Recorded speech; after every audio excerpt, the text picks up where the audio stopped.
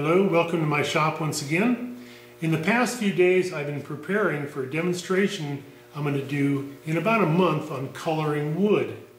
And this is something I really haven't talked a lot about in my videos, but I do a lot of coloring and lacquer, spraying and buffing some of my pieces, and I'll show you those in just a second. We'll talk about coloring and colors.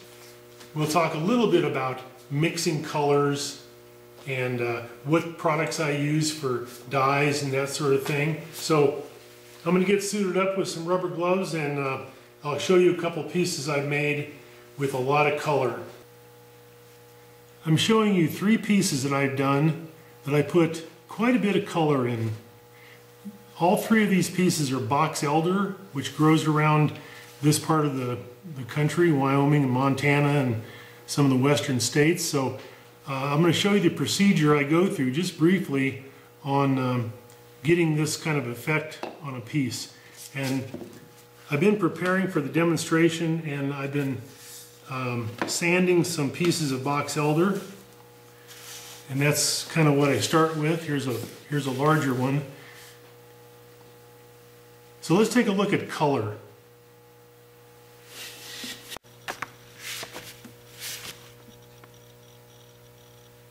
Okay, what I'm showing you here is an app on my iPhone. It's called Color Wheel, and I'm sure if you have another kind of smartphone, you can probably find an app to look at colors and mix colors. This is such a cool app, I had to show it to you. Look at the primary colors, secondary colors, tertiary colors, and mixing colors. Let's take a look at what this app will do. So if you're not sure how to get to a certain color, you can add 1 part red, 1 part yellow, and that's the color you get. We'll erase that.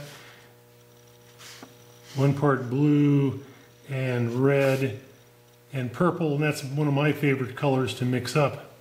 So this is pretty cool, and you can just kind of keep playing around with that. So I've got 2 parts red, 1 yellow, 1 blue, and you end up with kind of a brown. So there's a lot you can do with this. Really cool. Now I spent about 25 years refinishing furniture, and I wish I knew then what I know now about colors and mixing colors. There's all kinds of stuff on YouTube that's really, really good stuff from artists who know what they're doing. Probably a whole lot better than what I'm going to show you. I'm going to show you some of the products I use in staining wood or coloring wood. And one of the things I use is acrylic paint. Okay, so I'm going to take a little bit of red and a little bit of blue.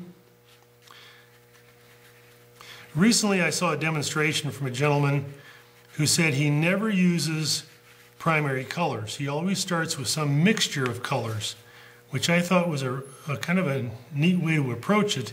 So all the colors you use are kind of unique. And I really like purple, so red and blue, a little purple. So let's put a little blue and some yellow together, and we should get green. And you can play with the amount you're putting in there to get a darker green or a lighter green.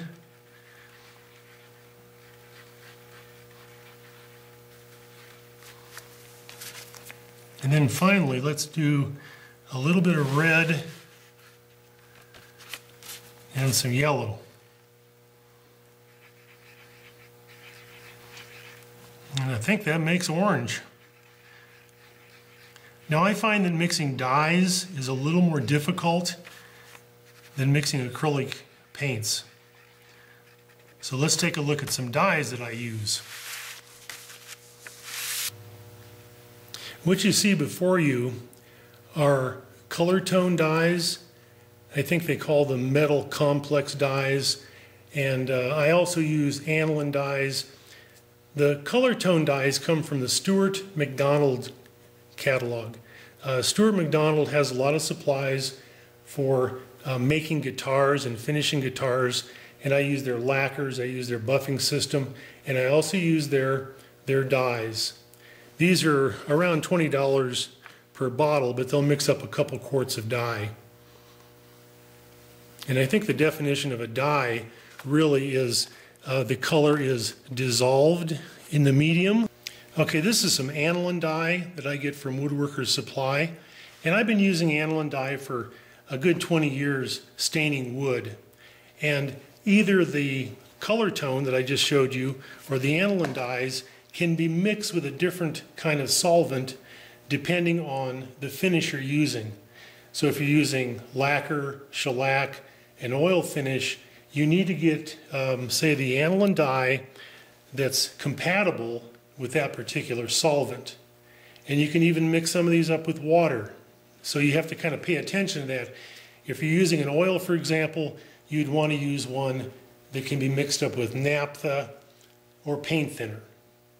And what I use with the color tone dyes is lacquer thinner, because that's what I'm spraying. I'm spraying lacquer. Now again, I'm preparing for a demonstration I'm going to do at a woodturning symposium. I've never done this particular demonstration before, and if you look at one of my pieces, it takes 15 hours or 20 hours to complete it from the beginning to the end. Well, I don't have that much time in a 2-hour demonstration, so I'm going to start with one piece that I'm not going to add any color to, and that'll be the first one I start at the demonstration with. The second piece, I'm going to add green. This one I'm going to add blue, this one I'm going to add red, and this one I'm going to add yellow. And I'm going to just go from piece to piece adding more color. So the first color I'm going to add, I'm going to actually add it to all these other pots. So number 2, 3, 4, and 5, I'm going to add green to. So let's start with a little green.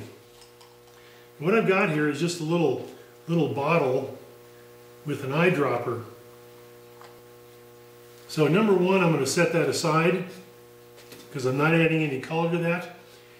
Now, one thing I didn't mention is that when I color these, I'm going to start from the inside.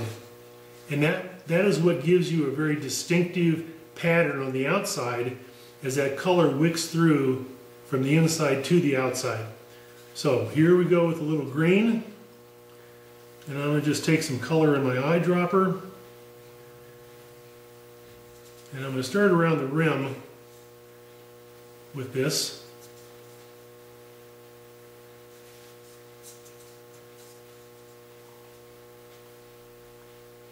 And one of the things that can happen is if you put your color in too fast, the wood will expand and it could crack.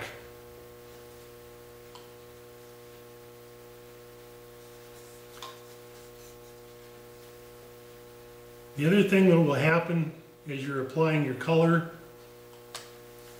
is that it takes a little bit of time. I'm starting to get some color seeping through, and usually that happens with your end grain.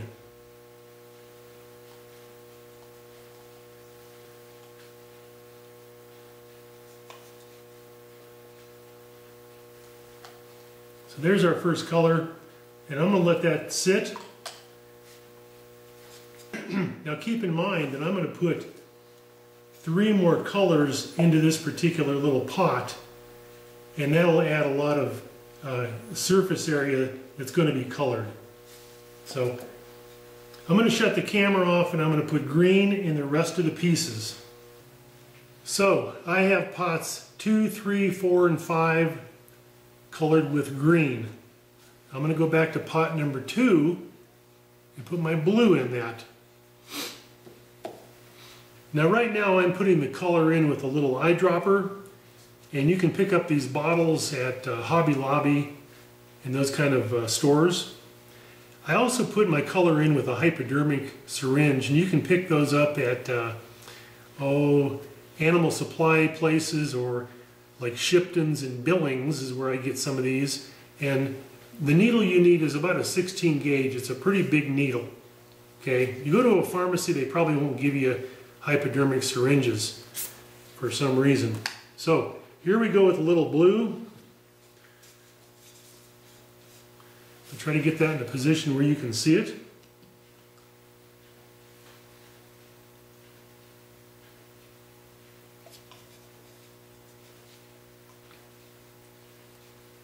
Now what I like to do when I'm putting color in is waiting a little bit longer than I'm waiting right now. If I can go to the next day, that first color is pretty dry. And what happens is you get a little bit more distinct line between one color and the next color when you do that. Now I started this demonstration yesterday, and I'm going to continue today, but as I was applying one of the colors, one of my pieces cracked, and as I often say, you can't trust wood. Well, I don't know if you can see this, I'm trying to shine a light through there.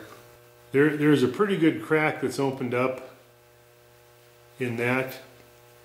That's probably a good millimeter in thickness. If this happens, this may close up. So let's continue with adding red to our pieces. Now, to just briefly remember what I'm doing here is I'm actually preparing for a demonstration. So I'm getting my pieces ready that I'm going to show a group of people at a wood turning symposium. So these two pieces, this one has no color on it, this one has one color. I'm going to set those aside. So I'm going to go to these next three pieces and I'm going to put red in all three of those pieces. Set these aside.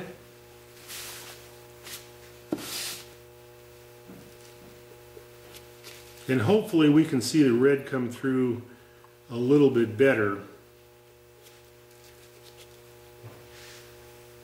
So far I've got green and blue on these, and they really are quite dark, and that's something that can happen with your pieces. So you can actually mix up your dye to where it's really, really dark, and it just kind of comes out as almost black. Now I've got quite a bit of dye in this, and again I'm using red, and I'm not really getting a lot of bleed through yet. I'm getting some on the very bottom of this. You will reach a point where the wood simply won't take any more color. And then what I do is I'll apply a final color from the outside, and usually I'll use a very light brown or a yellow. Now every time I do this coloring process, I have to remind myself of the end product. Okay, they will look like this. The pieces I'm going to show you will look like this. It makes such a big difference to get a nice shiny finish on there, and that's probably got 15 coats of lacquer. So on these two pieces, I've got blue, green, and red. And I'm getting to the point where I'm not going to put 3 or 4 coats of color on. I'm going to put maybe 1 or 2, and I've done some pieces like that. This is probably too much, but this is a demonstration piece, and just kind of showing how to apply the dye. So I'm going to set this one aside. This one's finished, and later on I'll apply a yellow or an amber finish to the entire outside, which I'm going to do right now to this piece. So this piece will be finished when I show the folks at the demonstration.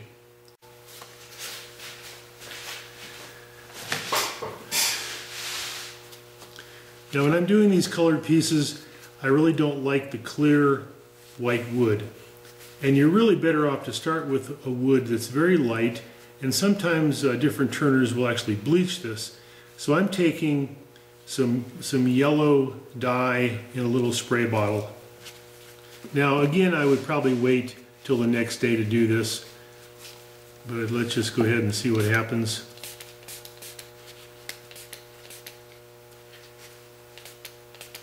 And I'm just basically covering all the light colored areas that weren't stained before. And if you get a little bit on too much like I just did there, just take a paper towel. Now what's going to happen is the different colors are going to bleed a little bit, which offers you a different kind of a effect on your piece. You can put the colors on and let each one dry completely, or you can put them on when they're a little bit wet, and you get a little bit different effect when you do that. So what I would do is I would let this piece dry completely, and I'm in no great rush, so maybe a week or two I'd go back and look at it. Some of these really dark areas, I might try to sand those out just a little bit and get those lighter. But I would dry that, do a little bit of finish sanding, and it's ready for some lacquer. Thanks.